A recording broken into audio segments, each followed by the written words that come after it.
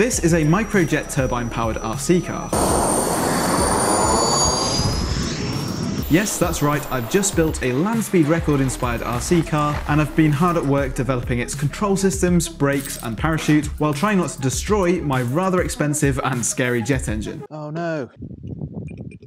In this video, you'll see how I went about modifying this Armour Limitless RC car by doing the most extreme engine swap possible. This video was sponsored by Squarespace. So how did I get to a point where I was willing to strap a jet engine on top of a ready-to-run RC car? If you've watched my videos before, you'll know that I'm into rockets and planes and racing cars, so you could probably have guessed I'm also interested in land speed record cars. I haven't quite got the budget to build anything to take to the Bonneville Salt Flats or the Black Rock Desert yet, so I want to build a jet-powered model car to gain some experience in the meantime. So the other day when I was looking at my Armour Limitless, I thought, you know what, why not stick my RC jet engine on the top of it and see what happens? Yeah. I thought it was about time that I put that thing to good use, but hopefully I'd have some more success with this car than with my rocket car that came to a fiery end last year.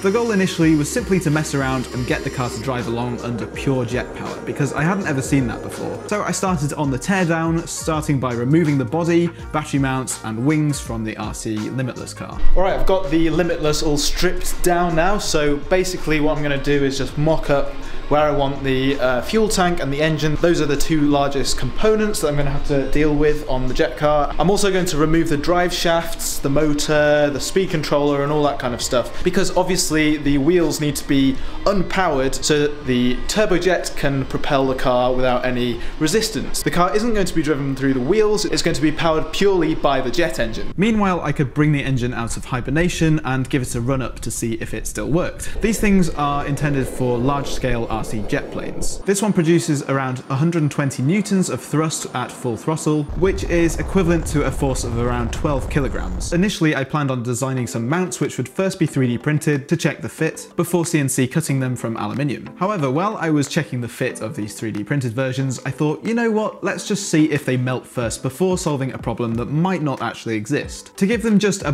bit of thermal protection, I wrapped them in aluminium foil which would reflect some of the heat. To install the mount permanently, I drilled several holes in the chassis to bolt the engine mounts down, and then I could bolt on the engine. I can now position the ECU and the other electronics for controlling the engine, hook up the radio receiver, and install the fuel tank, which is just an off-the-shelf thing that's used for model aeroplanes. Trust me, the fuel in here will not last long. At this point, the car sort of resembled Richard Noble's very first thrust car, which was similarly just intended to be a learning platform. I'd done the minimum amount of work to get to this point where I could fire up the car and see if it moved. This meant that the car didn't even have any brakes yet. Would I need them though? Well, we'd find out. So for the first test, I filled up the tank with kerosene mixed with a special turbine lubricating oil, and took the car out to see if I could get it to move. Okay, it's working now. Still 20,000 RPMs to go until it gets to idle. Okay, that's fully at idle. I expected that the engine would have to throttle up a bit to overcome the static inertia of the 6-kilogram car to get it moving, but I found out quite quickly that I needed to keep my foot in front of it to stop it accelerating away. Even when the engine was just idling, it had enough thrust to accelerate the car. Awesome. At idle, it was wanting to push it along. Yeah, I need some big brakes on it. So, how was I going to build some brakes that could significantly slow the car down from a high speed? All of my other RC cars simply use their onboard motors to electronically slow themselves down. However, my car didn't have a motor, as I wanted to keep the car a pure jet car, powered only by the turbine, like land speed record jet cars. My real car has disc brakes on the front wheels to slow itself down. This is a type of brake that uses calipers to squeeze pads against the disc to create friction. Initially, I thought about building little disc brakes and calipers into the axle hubs of the RC car, but then I realised that I could potentially make the job a lot simpler by reconnecting the wheels to the drive shafts that I'd removed earlier. This way I could use a single disc brake on this prop shaft. I started designing some bits and bobs to build this before realising there was actually a product out there that already did this. It just uses a servo to grip onto a disc really hard. So I got this thing through the post and assembled it, and then set up the servo so it would softly squeeze its pads onto the disc with more and more force. However, I found a problem, which was that it was actually designed for another RC car and wouldn't fit onto mine. But with some drastic action from a rotary tool and a sanding disc, I managed to solve that and it wasn't a problem. Now the disc fitted over the drive shaft cup. It seemed to work quite well. I only linked up the prop shaft to the rear wheels, but later I could actually decide to link up the front wheels too, as this RC car is actually four-wheel drive. So I'd have to work out what the compromise was and figure out what would work best. Incidentally, I also set up a switch on my transmitter to work like a handbrake so that I could fully engage the servo while the engine was ramping up to idle. Now I had a way of preventing the car from accelerating away. Time for test number 2. Let's get this thing fired up. Got my ear protection, very important. Plug in the battery, handbrake engaged. Let's turn this onboard camera on. Guess we'll go for ignition. I'm gonna get ready to shut it down in case the brakes can't hold it.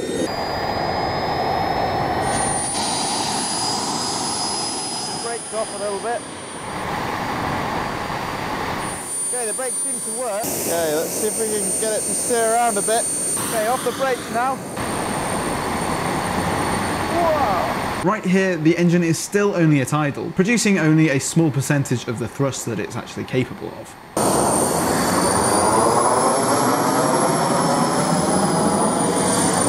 I wanted to see how well the brakes worked, so I gave the engine some more welly with the handbrake on. However, the high thrust line combined with the sheer power of this jet engine meant that the rear wheels started to scrub along behind at around 10% throttle. So it looks like it's just going to pull it along with the back wheels locked. Whoa! But then something quite bad happened.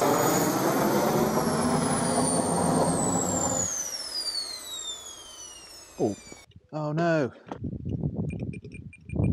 So what happened there was a bit weird, but I've worked out that it was actually my fault. I ran out of fuel and the engine died. Big error, because that meant that the engine failed to cool itself or start cooling itself with the brushless motor on the front to spin the fan up. Thankfully, I managed to tell the engine to cool itself manually, and it wasn't damaged from overheating. To make sure, I put some more fuel in it and then gave it another run.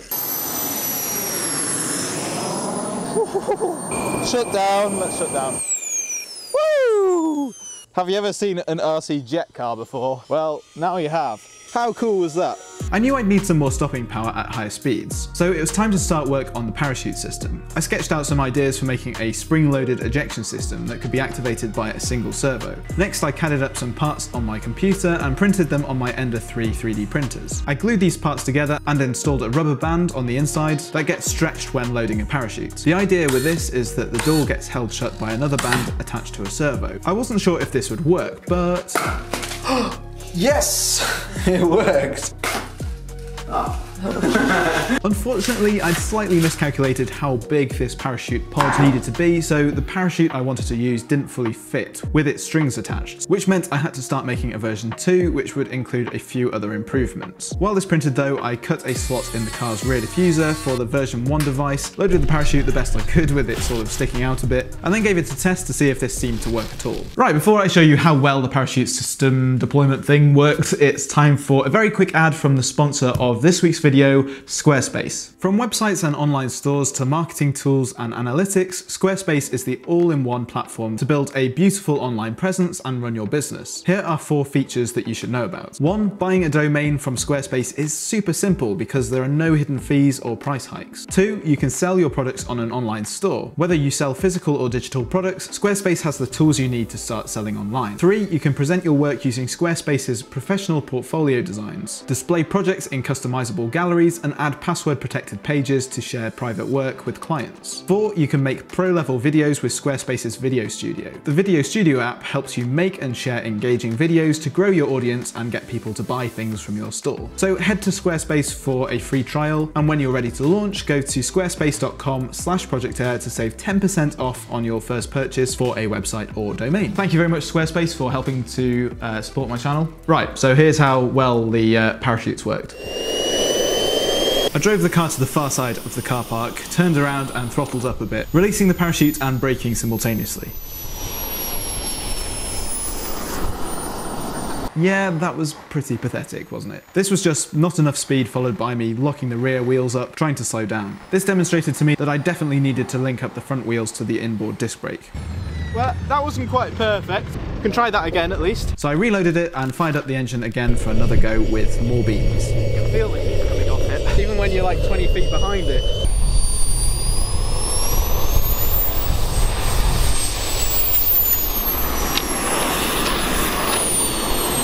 So that was obviously a lot better despite locking up and spinning out. Time to work on the brakes some more. Alright, I've now hooked up the brakes to the front differential with the drive shaft, because as I mentioned earlier, this RC car is actually originally a 4x4 car, so I had the ability to do that. And I've been outside again to see if it worked. And I'm pleased to say that the brakes now work extremely well. Even when you lock the wheels, it's not going to swing the rear out like it did before. But now I really need to find myself a big old runway or something so I can really put this car through its paces. That's now the limiting factor on this project. So if you own a runway or a racetrack or something like that, or you know someone who does, or you have a contact that might be useful to me, then make sure to comment down below, please. That would really help. I'm looking to get this car up to speed over the next few weeks, so subscribe so you don't miss any of the future content on this car. And in the meantime, maybe watch one of these videos over here, because if you've got to this point in this video, then you're probably going to enjoy these too. So yeah, thank you very much for watching, and I'll see you, I suppose, when I test this car again. Cheers. See you later.